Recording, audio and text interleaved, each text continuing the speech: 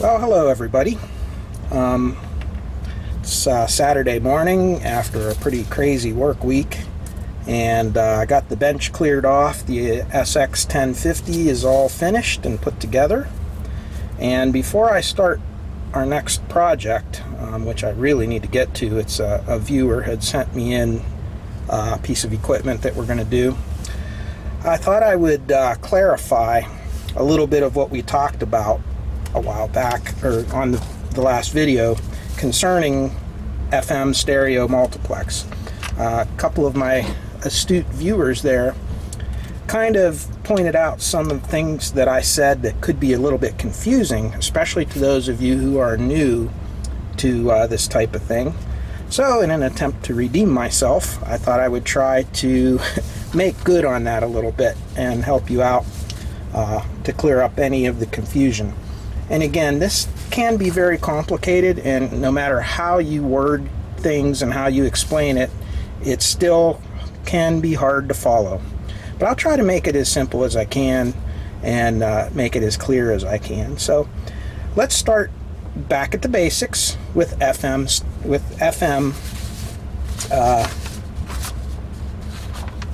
mono. Okay, I'm just getting my paper straightened out. So I wrote some notes down before I started this video so that I could kind of remind myself what I'm doing here, so I'm not flying by the seat of my pants and going off the top of my head.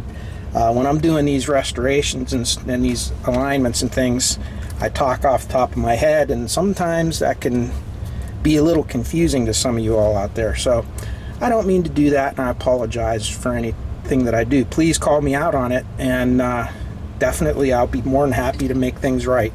I want you all to learn the right way and be able to enjoy this hobby if you decide to do this, or if you're just curious about it. I just want to make sure you know the truth.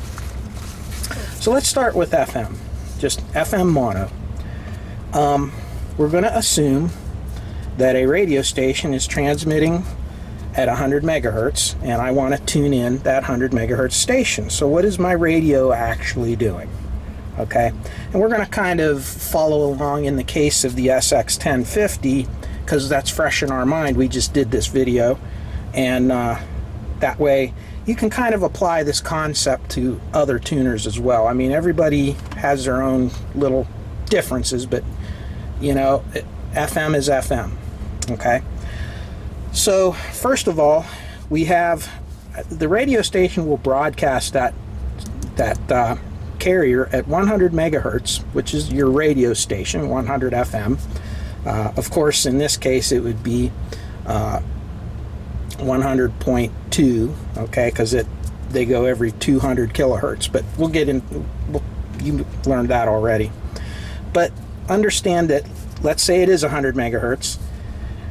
That's the center frequency, and the actual modulation will be plus or minus 75 kilohertz.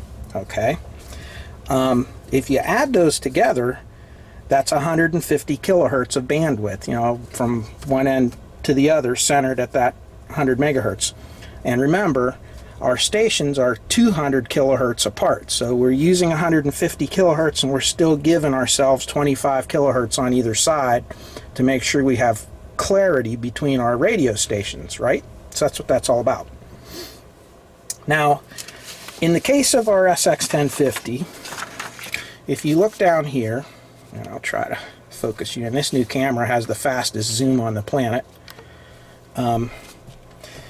So the signal is captured from the antenna right here where it says in, and it goes through what we call a tank circuit, which is basically a combination of T1, this little transformer, and VC, or variable capacitor one. This TC1 is that little trimmer cap that we were trimming on top of that little gold box. Okay, all this does is kind of fine tunes how this thing works. Okay, you can actually take that out of the circuit for what we're doing. We're just planning on a perfect world here. So basically, by adjusting this capacitor, when you turn the tuning knob, you're changing the resonant frequency of this tank circuit. So it will only resonate when a signal comes in here that is the same frequency that this is tuned to. So in this case, when I tune this capacitor till it says 100 megahertz, then I will have a 100 megahertz channel can get through here. When it comes through, it goes into this little dual channel MOSFET. Now this can be a transistor, this can be a MOSFET, this can be an integrated circuit, there's, you know, a tube, different things that this can be. Okay, so it is amplified, and we call this an RF amplifier. Now not every tuner has an RF amplifier. Some of the really low-end, low cost pocket radios and things, they skip right through this and go just straight into your IF circuit. And as you'll see in the next project, sometimes you have multiple stages of RF amplification. The really high-end receivers will have multiple stages of RF amplification to make them more sensitive. Okay, the next thing is, at the same time that we're tuning that signal up here, let me back up again, I'm sorry, that we're tuning this signal up here, okay, we also have what we call another tank circuit that we call our local oscillator. And in this particular case, we're talking about this little circuit down here, okay, and here's this tank circuit. Now mechanically, this VC4 capacitor, it's a variable capacitor, is connected to this one via a shaft. So they call this a tuning gang, okay? So when I turn this one, I turn this one. When I adjust this frequency, resonant frequency, I also adjust this resonant frequency. The difference is, this is being driven into oscillation by your radio station, okay? I hope I'm not saying that wrong technically, but I'm trying to keep it simple. This one is driven into oscillation by resonating with, you know, through this transistor circuit. So basically these transistors are being oscillated at a frequency chosen by this, and that creates basically a sine wave, okay? Now there's some significance to that, because what we're doing is this is adjusted so that whatever this resonant frequency is tuned to, this one is tuned 10.7 megahertz higher. So in other words, if I tune this guy right here to 100 megahertz, this guy at the same time will be tuned to 110.7 megahertz, which is the 100 plus the 100 or plus the 10.7. Okay. We then have a transistor or MOSFET or tube or whatever you want to call it, that in this case it's a dual gate MOSFET again, that takes these two signals and combines them together into one complex signal. We call that mixing. Okay. So now you have two frequencies together coming out of here and going into this little tank circuit here. Now, you have several things here. You have this frequency going here, you have this frequency coming out here, and then you also have the sum of these frequencies coming out here and the difference of these frequencies coming out here.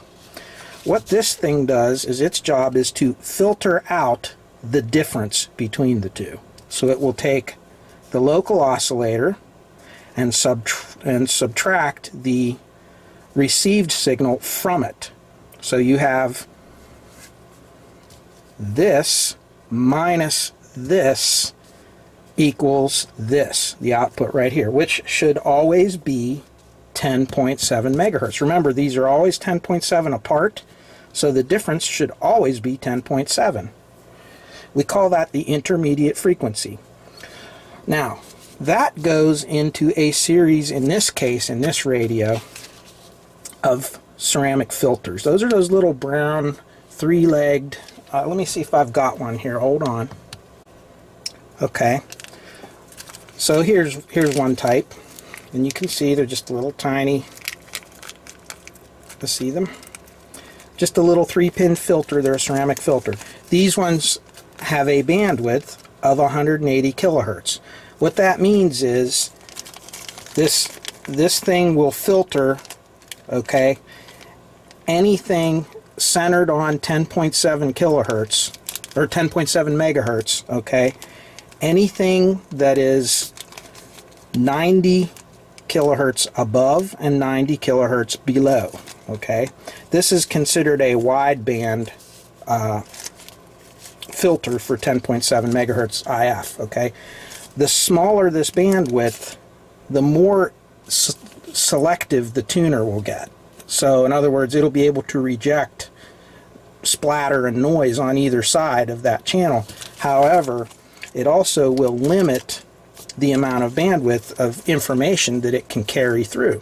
So what that means is technically you could, number one, it makes the tuner harder to tune in when you have a narrower bandwidth, because they make 120 kilohertz, 150 kilohertz, even 100 kilohertz.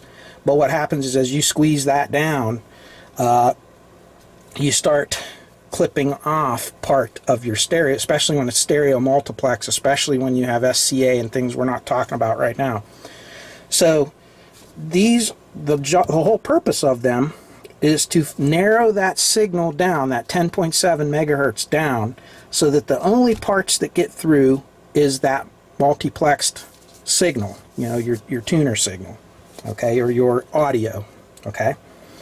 So the 10.7 is filtered multiple times and amplified with a little preamp, and when it comes out, it is an intermediate frequency centered at 10.7 megahertz with your original audio signal on it, okay, riding on that 10.7 megahertz carrier. Now, after that happens, okay, by the way, the SX1050 uses 150 kilohertz filtering. They like plus and minus 75, okay, instead of 180, okay. The signal is filtered by these filters, and then it goes to your FM detection circuit. Now, in this particular case, it goes into this everything chip. We call this the IF function, FM IF function chip, but really this is an everything chip. There's a whole bunch of stuff going on inside here. And let me just move you up to my monitor here for a minute. Let's see if I can get the whole thing in. Okay, that's going to be kind of flickery, huh? Yeah, we could see that. So essentially, what we're looking at. Let me see if I can. All right. So again, so far over here on this side, we're looking at the things that we've just discussed. So you have your ceramic filters, and you come out, and it goes into pin 1 of that HA1137 FM-IF integrated circuit. And you can see the first thing they do is they go through 3 stages of amplification. So that boosts that signal. Even if we have a weak signal, it boosts it to make the receiver more sensitive. Okay, so the ability to amplify weak signals is called sensitivity, and the ability to discern one close channel to another is called selectivity. So you have sensitivity and selectivity, okay? This will increase your sensitivity, and these help increase your selectivity, okay? And by playing with these, we can kind of find a happy medium where the receiver isn't too noisy, but it's still sensitive, and so forth, okay? From there, we go into what's called a quadrature detector. So right here is where the magic happens. This is where it's going to strip that 10.7 megahertz off and come out with your actual audio, okay? And by the time it gets through all this, at pin 6, you actually have an audio, your audio output. So really this one little chip takes care of a whole bunch of things that a whole bunch of circuitry would have had to have taken care of before. So one little 16-pin chip does all that. Now, here's one thing that might help you on these. If I short out this antenna lead, so there's nothing there, the only thing I should have is my carrier frequency that this is tuned to and my local oscillator, okay? And when they subtract from one another, the only thing I should have here is 10.7 megahertz with nothing on it, okay? And if that is perfectly centered, in other words, if that 10.7 megahertz is perfectly centered at this pin, the output of this should be 0 volts DC. If something goes wrong in that front end, so like let's say we have our local oscillators a little bit trimmed out of place, or this one, your tuner is trimmed a little bit out of place with these TCs or trimming capacitors, or something is wrong in here, it's going to throw that 10.7 off center, and you're going to get an error voltage here of DC. It's going to be very tiny, but at pin 6 you will see that. And what that's going to do is that's going to change the swing of your audio. And at one end of, when it swings positive or negative, whichever end is off-centered to, it's going to cause clipping and cause distortion. So an easy way to adjust that is to short out the antenna lead, just, clip the antenna input and ground together with a jumper clip. Check this, and you can actually adjust these, your actual coil, until you have 0 volts at pin 6. Okay, that's just a little side note. The idea is by the time it comes out of this chip with no modulation at all and no outside world getting into it causing any kind of noise, any background noise at all, the teeniest little bit will throw this off. We'll put a little signal on here. Well, with complete nothingness at 10.7 megahertz centered, you shouldn't have anything out of there. Okay? So at this point in time, we have everything that we need coming out of there. And if this was just a normal FM radio, we could come right out here and we could pretty much go into our amplifier, okay, or into our preamp. You have a simple FM radio. Okay. Now there's a lot of other things that I didn't talk about with like limiter circuits and so forth like that, but we're really not going in that much depth here on this, but just gives you an idea of how this thing works and what I was doing. Okay, let's come back down here. So that's FM. And now let's say that we have an FM stereo. Well, what's coming out of that pin 6 of this, which is pin 6, is going to be your you're going to actually have, hold on a second, let me get rearranged here. You're actually going to have your full signal, and you're going to be using up a lot more of this plus and minus 75 kilohertz. In a mono transmission, you're only going to use 15 kilohertz of bandwidth because your audio goes from 0 to 15 kilohertz. So the highest frequency you can hear on an FM broadcast in a typical situation is 15 kilohertz. But if you have stereo, there's going to be a bigger signal there. It's going to have wider bandwidth because it has to carry more information than just that mono audio signal. So that's what we're going to look at next. Okay, so we talked about mono, now we're going to talk about stereo. Okay, and again, let's start at what is going on at a stereo radio station that's transmitting stereo. Okay, so at the radio station, all right, let's talk about that first. You have your turntable, you have your CD, you have your digital audio player, whatever you have at the station, And of course, it generates a stereo audio signal, which stereo audio consists of a left channel and a right channel. So you have 2 channels worth of information or of sound. Your left and right audio goes into a circuit and it gets just combined. They just add left plus right together. So it's kind of like when you take your the stereo output of your MP3 player and you run it through a little Y, a couple 1K resistors or 100 ohm resistors or whatever, and you tie it together, and that output would be a mono signal. Just very simple, right? And that mono signal would have all the information of left and right all in one place.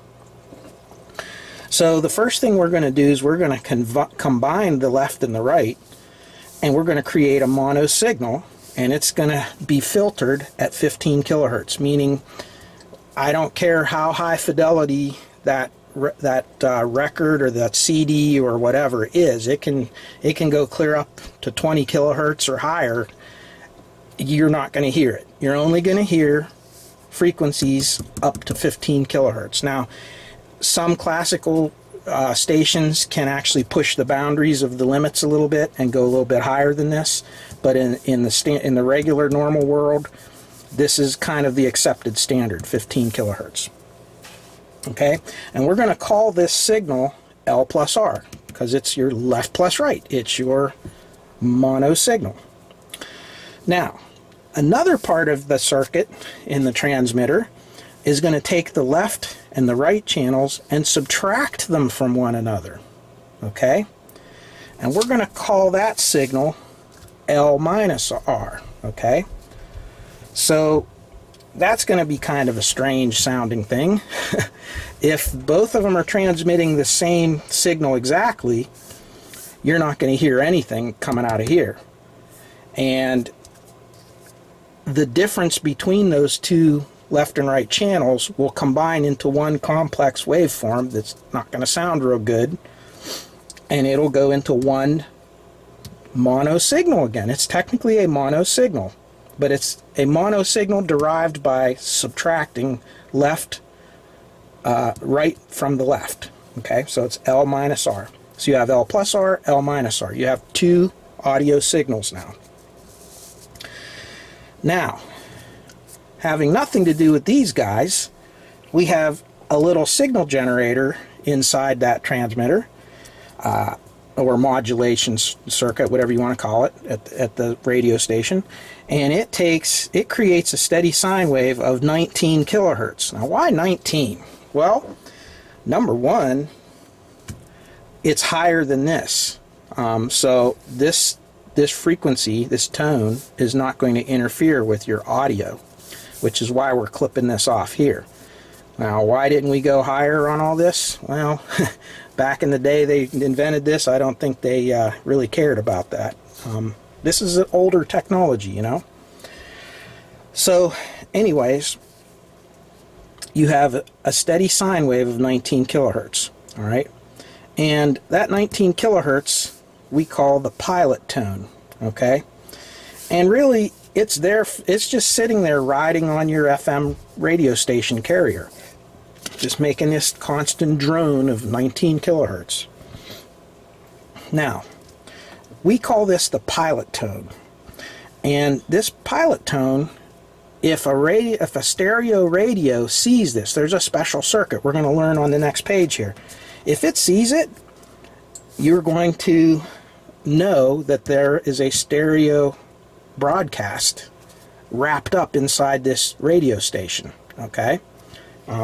Without this 19 kilohertz, and I think we demonstrated this on the last video for the 1050, all I did was I took a 19 kilohertz tone and I modulated it onto my FM signal generator, and lo and behold, the FM stereo light popped right on.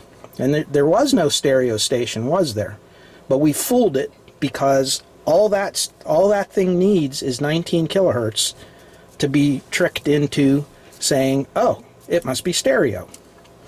Okay? Now, so we call that the pilot tone, because that pilot is what drives the tuner into stereo mode or mono mode. When it's not there, it's mono. When it is there, we know it's stereo. Now, another thing we do is we generate a 38 kilohertz sine wave, okay? And we do that by doubling that 19 kilohertz pilot, okay? So it's going to be phase locked to this 19 kilohertz, okay? So you take that 38 kilohertz and it's added in phase with the 19 kilohertz pilot, creating a 38 kilohertz modulated subcarrier, okay? Very important. It's modulated, and we're going to find out why in a minute, but you have this 38 kilohertz signal starting at 19 kilohertz and going up from there. So we're modulating the 19 kilohertz at 38, kind of, sort of. All right? We'll see this in a minute. I might have worded that a little bit wrong. Forgive me. It'll all make sense here in a minute. I have a picture. The 38 kilohertz is then canceled out, and this is done by having equal and opposite sidebands of the 15 kilohertz centered at the 38 kilohertz. And the sidebands cancel each other out and create what we call a double sideband suppressed carrier signal. So if you ran that signal through a normal AM detection circuit, you'd get nothing out. Even though there's audio in there, because the sidebands are equal and opposite, they cancel each other out. Now, you ham radio guys that are out there probably understand a lot about sideband, because that's kind of like a popular form of communications these days, is upper sideband and lower sideband. But as you can tell, if both sidebands are running at the same time, and one of them is not suppressed off, they cancel each other out, and you don't get any. You get no sound. So we call that double sideband suppressed carrier. Okay, so there is no 38 kilohertz signal when the two sidebands are added together in that circuit. Okay, I don't know if I explained that right. Again, I keep saying that, but I'm trying my best. Now, the whole mess. So you got your first 15 kilohertz, which is your L plus R. You have your 19 kilohertz pilot tone. You have your 38 kilohertz phase lock to the 19 kilohertz, and you have your L minus R being modulated onto that 38 kilohertz, okay? And that whole thing is added together into a big wide 53 kilohertz wide signal. And that signal is called a multiplex signal, and it is what we modulate our original FM radio station with. Okay, so that, in this case, the 100 megahertz radio station at 100 FM is going to have a 53 kilohertz wide signal carrying on it. Okay, does that make sense? Now, again, I'm not talking about that it can go beyond 53 kilohertz, because they now have a thing called RDS, which is basically, if you ever have the car radio and you tune it into a radio station, and on the display of your digital car stereo, it tells you the actual call letters of the radio station, WKKK or whatever, KST or whatever you want to call it, WMBS, whatever. That is actually riding even above the 53 kilohertz. So they're doing the same thing, they're just adding another layer to it. And SCA is subcarrier, and you can even put another channel above all of that mess, because it will fit in that 150 kilohertz bandwidth that we have, so they're just utilizing more. So you're basically, with SCA, you have two what they call secondary carrier or something. I forget what SCA stands for. Forgive me, I have to look it up. Basically, it's just a hidden radio, a hidden broadcast on that same channel. Okay, you don't see that very much anymore. There's a few of them around, but not very popular anymore. So that's why I'm not talking about it. But this RDS is a very narrow little signal, and it's kind of a digital signal that can strobe the information to your radio that can decode that and put out small text. So like when they're broadcasting a song, they can actually broadcast the name of the song, you know, and if you have a radio that can decode this, it'll display it on the digital display of the radio, okay? So that's what this is. But we're not interested in any of this stuff. We're only interested in original stereo multiplex, which is your 53 kilohertz signal, okay? Now, okay, let's take a look at something here for a minute. And here is kind of a pictorial diagram of what we were just discussing. So if you notice from 0, this is just a kind of a chart showing how your multiplex signal works. If you look here, and they're showing the line actually starting up a little bit, this technically filters down to about 50 hertz. Again, you can filter this lower if you have a higher end tuner and if you have a higher end radio station, and you can get lower frequencies, but most of them roll off at about 50 hertz. So from 50 hertz to 15 kilohertz, this is where your radio's filtering out, and this is where we transmit our mono left, or L plus R, left plus right audio. And you notice it is very tall. Okay, it's a nice strong signal, right? We then go up this, remember we have a 53 kilohertz bandwidth here, see that? At 19 kilohertz, we have that audio 19 kilohertz tone sitting right here, and that's your stereo pilot. And then we're doubling that to 38 kilohertz, and then we're modulating the 38 kilohertz, plus and minus, you guessed it, 15 kilohertz. So we have 15 kilohertz of audio in both directions, positive, negative and positive going, and we call that our left minus right. And what we're doing is we're taking that signal that when we took the left minus the right, whatever audio comes out of that left minus right, you know, from our last page here, is getting modulated here. And as you can see, because this is being modulated up here, and because it's double sideband suppressed carrier, it does attenuate the signal. So we're actually getting, that's why stereo signals tend to be noisier than mono, because you have to have a stronger signal for this to be nice and clear than you do for this.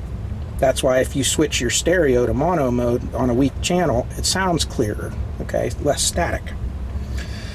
So sitting right here is your plus and minus 15 kilohertz, centered at 38 kilohertz above your modulation point there. And that's your suppressed carrier audio. And this is the information we're going to use to generate our left and right stereo channels. Okay, we need all of this. We need this, we need this, we need this, and we need this. They all have to work together in some way to be able to create a left and right channel. So again, this is where I think I confused people. This is not your left audio and this is not your right audio, okay?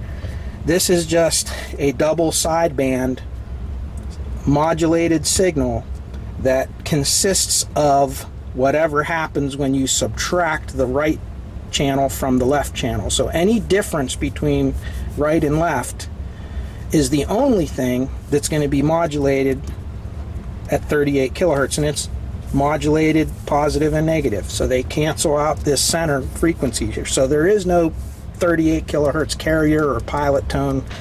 There's just this signal here, which is equal and opposite. So you don't, unless you do something with it, you don't see it there. It's like it's not even there. Okay. Hope I straighten that out. I don't know. We'll see. So again, if the tuner is mono, it will filter out all the modulated frequencies above 15 kilohertz. So anything above here, our normal FM mono radio just ignores it. There's filters in there, like those ceramic filters. They filter this out. In other words, Your tuning coils, your tank circuits, they're centered on this. Anything higher than it doesn't even know it's there. It just treats it like another channel. It just tunes it out. Okay? However, if you have a stereo tuner, okay, there is a pilot circuit in that stereo tuner, and it will lock onto this 19 kilohertz pilot. When it sees this information there, okay, it says, hey, this is not a mono station, it is a stereo station, and it's going to reroute all this, okay, down into this whole circuit down here. And this is going to be where your FM demodulation takes place. That's in this case, on your SX1050, it's an HA1196 FM phase lock loop demodulation chip. Again, it works just like this 1137. It has a whole bunch of things all in one, okay? And then when it comes out of there, okay, we're going to talk about what all goes on in here in a minute. It comes out of here, it goes through a low pass filter that filters out everything but your audio, and you have left and right out. All right? And you can see, we come back here, so the pilot circuit locks onto the 19 kilohertz. This will switch in the stereo decoder, which is that stuff we just pointed out, and it'll reroute the signal down into it. The decoder will take that 19 kilohertz pilot, and it'll run it through a little circuit called a frequency doubler, and all it really does is it takes the 19 kilohertz and doubles it into a 38 kilohertz signal, and it is phase locked to this 19 kilohertz pilot. Now if these guys get out of sync with one another, it upsets the apple cart. Everything comes apart. So very, very imperative that the phasing of these stays tightly locked together. Now, you know, with modern phase lock loop, it's not a big deal, but you know, in old radios, you know, and where you're tuning capacitors and coils and things, these can get out of sync, and it adversely affects a whole bunch of things. It can cause distortion, it can cause lack of sensitivity, all kind of stuff. When you have this PLL circuitry, that kind of reduces or almost eliminates that. Now, the decoder also, okay, that chip, it's also filtering a part of it, okay, will filter everything below 23 kilohertz. Where does that number come from? That's the 38 minus 15 kilohertz. And it'll filter out everything above 53 kilohertz, which is the 38 plus 15 kilohertz. So it just leaves our left minus right modulation. Okay, so your left minus right audio signal is all that it sees. So that's another signal, and we're calling that the L minus R. Okay, and it's still double sideband suppressed carrier. You're seeing this. Okay, now if we now have an L plus R and an L minus R signal again. Okay, so basically we have this signal right here, which is our mono signal, and then we have this signal here, which is the difference, okay, between left and right.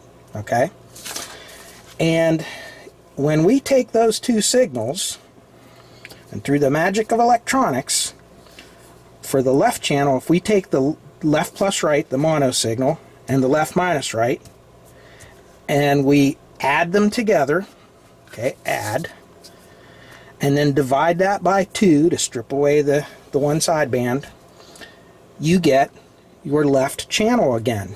And it's all the way back full circle to a left channel audio. On the other hand, if we take the left plus R and subtract it from the left minus R and divide by 2, we get the right signal again. Pretty ingenious how they did it. Alright, now all that tuning and stuff that we were doing at the end of the stereo multiplex circuit is ensuring that these two signals are pure and that we are properly adding and subtracting them and properly dividing them exactly by 2, because when we change any of this, even slightly off frequency, a small change in any of these will cause a big change in the output, your left and right. And so that's why, this is a critical adjustment. You want to make sure that everything is aligned properly, okay, no matter what kind of tuner it is. Now, I just kind of explained older technology, okay. This stereo that we looked at, that SX1050, was 1976, so it's you're pushing 40-year-old technology. Modern tuners are a lot different with phase lock loop. They use solid state capacitors called Varicap diodes, and they can get very accurate frequency control with those. So there's a lot of updated technology that they have, and you'll find that a lot of this stuff is just kind of black box. It's it's a chip and it works or it doesn't. There's not as many fine-tuning adjustments to do anymore as there used to be. So these older ones can be very complicated, getting all this to line up. And the older the FM stereo tuner, the more mess there is to align, and the harder it is to align, and you have to make sure everything's at the right temperature and make sure that all kinds of things. The more solid state everything became in time, the more reliable it became, and the less we really had to deal with things drifting off alignment and so forth. So I hope this little video helped clear the air. I'm sure there's still a couple things I may have misexplained or didn't get it perfectly absolutely right, but hopefully that'll help you guys understand what's going on inside of a tuner. Now, the next video you're going to see is a completely different animal. It's a tuner, an AM/FM stereo tuner. It's also a Pioneer that somebody has sent me to go over. I probably won't do the whole alignment because it's very complex, and I'm going to have to really focus on getting it done right. But it's a lot more complicated than what we're looking at now, because it has multiple stages of RF amplifiers. It has multiple IF stages. It has narrow and wide band filters. So there's actually 2 different paths that signal can go through, and be more narrow filtered for selectivity, and more wide filtered for better audio bandwidth and so forth, and sensitivity. Every one of those things has to be individually adjusted and aligned. It has a touch sensitive knob. When you touch the tuner knob, that it'll unlock the automatic lock circuit, and then when you let go of the knob, if you're close to frequency, it'll kind of lock onto it. Very, very complicated. So we'll show a little bit of the check out of that and get a little demo. But for this video, I really hope this helps you guys out. I know it's kind of long-winded, but I really wanted to make sure I got this right and didn't mislead anybody from the last video. If you like it, give me a thumbs up. And even if you find some things, just let me know. I'm not proud. Like I said, we're all learning together. You never stop learning. Anybody that says they know it all shows that they really know very little, because there's always something new to learn. All right, that's it. You guys have a wonderful day, and more to come.